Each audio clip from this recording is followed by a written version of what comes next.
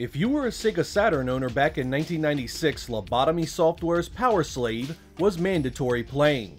Much of the media at the time rated it as a true showpiece for the hardware.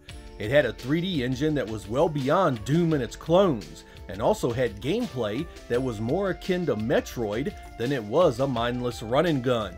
Stages were designed to be explored multiple times. As you found new weapons and artifacts, you'd discover new areas you could not access before, creating new paths and enemies to face. You started out with nothing but a sword and a pea shooter fighting spiders, but after a few hours, you were armed with ancient weapons and could fly. It really did show the Saturn in a positive light. It was relatively smooth for a first-person shooter of that era, and the colored light sourcing was cool looking as could be. It had been a stark improvement over similar games we had seen on the Saturn, especially the early stuff like Robotica and Congo the Movie. The Saturn edition wasn't the only version of the game. You could also get a PlayStation port that changed some of the enemies and level design, and a PC edition that used a different graphics engine and was pretty much an entirely different experience.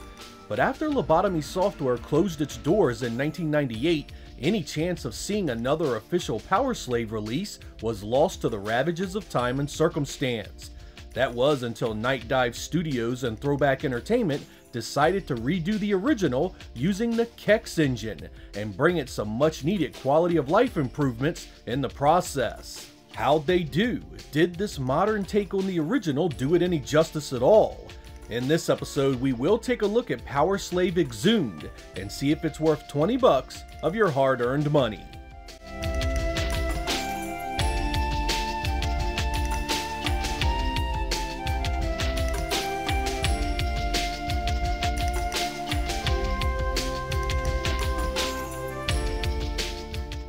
Powerslave Exhumed starts out with a story of an alien invasion hitting the ancient Egyptian ruins of Karnak.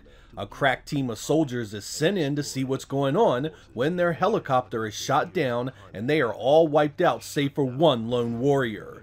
Guided by the ghost of King Ramses, you learn that the Kilmot aliens intend to use the power of his mummified corpse to conquer the world. From that point on, you must move through the area and locate various artifacts to imbue yourself with superhuman powers. These allow you to jump higher and further, breathe underwater for extended periods of time, float down from incredible heights, withstand extreme elements like poison and heat, and eventually the ability to virtually fly around unimpeded by any obstacles. You also find some pretty nifty weapons. It starts out simple, of course, but you'll soon have machine guns, grenades, and eventually the ancient power of the gods themselves.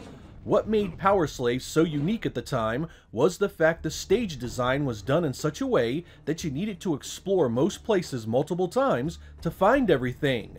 Many areas could not be accessed without the proper artifact or weapon. An overworld map governs the area and shows you where you can and cannot go. Once you open up a stage, it can be played as many times as you want. To make matters more challenging, every time you revisit a stage, enemies do respawn and you must collect the keys all over again. Once you do find a new path, a new stage becomes available. Some paths will lead you to a boss encounter, usually some huge superpowered alien that is surrounded by smaller enemies and environmental dangers. You also have the option of collecting transmitter pieces that are hidden throughout the game. These are perhaps the most important items you'll come across and tend to be quite hard to find. They do have a direct effect on the ending you get. You know which stages have a hidden piece of the transmitter by the beeping sounds you hear. Checkpoints are scattered throughout the game to help mitigate those untimely deaths, of which you'll encounter many.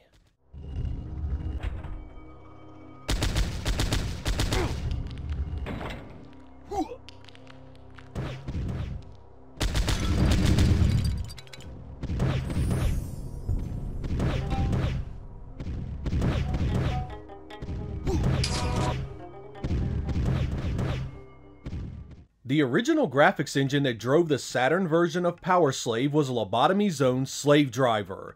It did an admirable job with the original content, and Night Dive Studios' Kex engine upgrades it incredibly. It now supports widescreen, runs at a rock-solid 60 frames per second, has improved colors, textures, sprites, and combined some of the elements that made the Saturn and PlayStation versions unique, like stage and enemy design.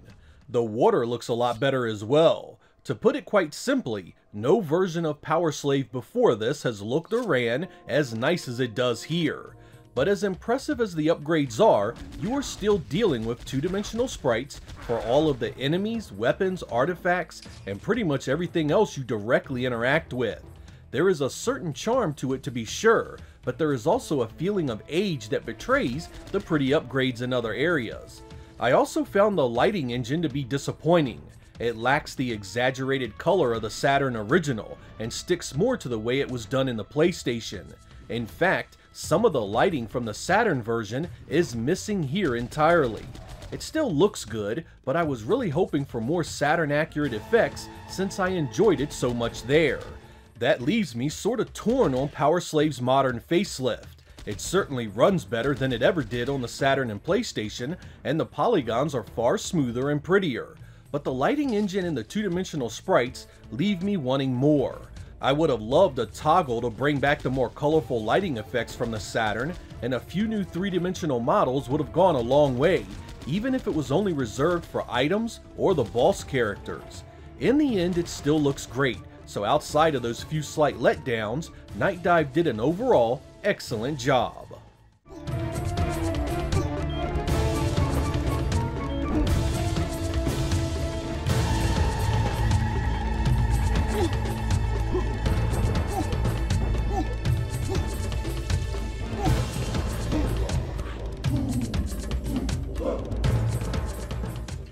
I always loved the sound and music of the original. It was ancient and mystical, giving everything an otherworldly feeling that paired quite well with the atmosphere. Here's a quick snippet to give you a taste of what it offers.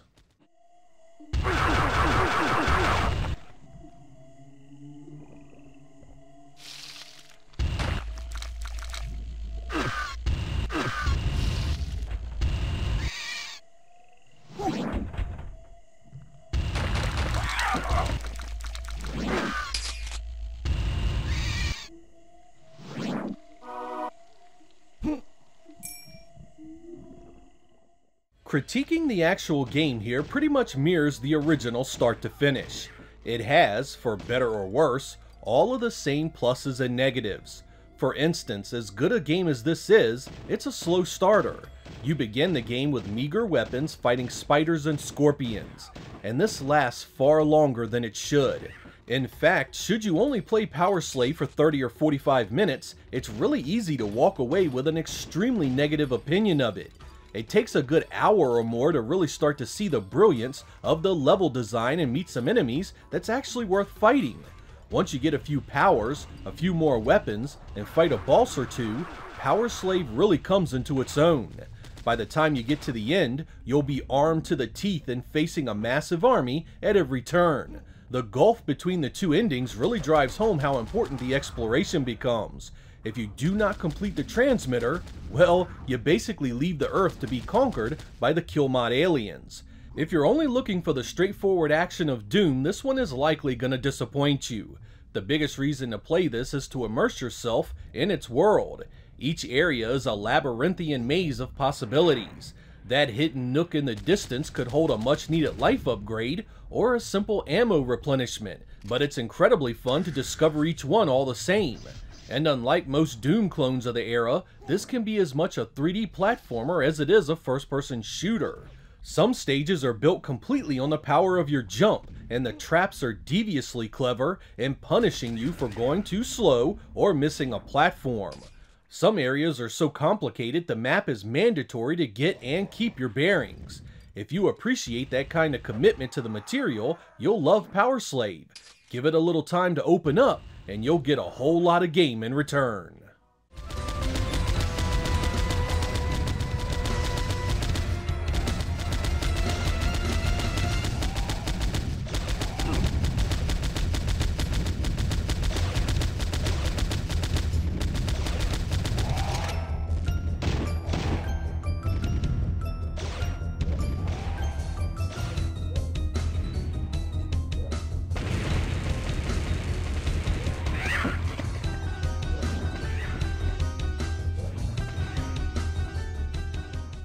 After spending about 8 hours with Powerslave Exhumed, I come away impressed with not only Night Dive's upgrade, but also just how well this game holds up.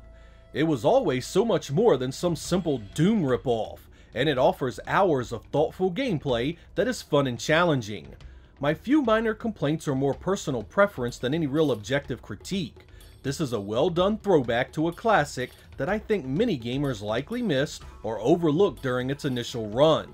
At just $20, it's now available on the Switch, the PC, the PlayStation 4, the PlayStation 5, Xbox One, and Xbox Series S and X. That means pretty much all of you now have a way to play it. I'd also like to mention that I think what Night Dive has done with the Kex engine is quite admirable. This is not a full-on remake where the soul of the game has been altered by modern sensibilities. This represents a close approximation of what it was like to play this game in 1996 on the Saturn and PlayStation. It just looks and runs a whole lot better. This would be an excellent way to bring back many of the games trapped on the Saturn. Fans have wanted a modern option for Shining Force 3, Panzer Dragoon Saga, and Dragon Force for years, and I think this style of remaster is a far better option than a full-on remake. It preserves the original experience in such a way that it's able to live on without alienating its original audience with new art designs, or worse, changing the gameplay that breaks the original appeal. Wanting modern options for older games does not have to be complicated or expensive. Much of the better software holds its own and really just needs a few graphical improvements like widescreen, resolution, and performance boost. Everything else remains strong enough to carry the material to modern audiences just fine. In the case of Powerslave Exhumed, you're gonna get a first-person shooter wrapped up in a Metroid-style adventure. Whether you save the world or fail miserably, you should have a heck of a good time all the same. I'm Sega Lord X. Thank you guys for watching, and I will catch you next time.